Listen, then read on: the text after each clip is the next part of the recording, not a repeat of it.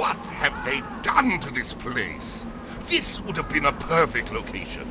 Commanding view, lovely stonework, and now look at it. Ruined! I bet this was done by some greedy adventurer looking for a few measly gold pieces or a paltry magic sword. I tell you, there's just no respect anymore.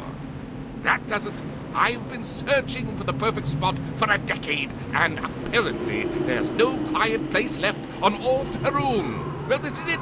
I'm done. Take me to a Doomguide. Let them destroy me. I don't want to unlive on this planet anymore.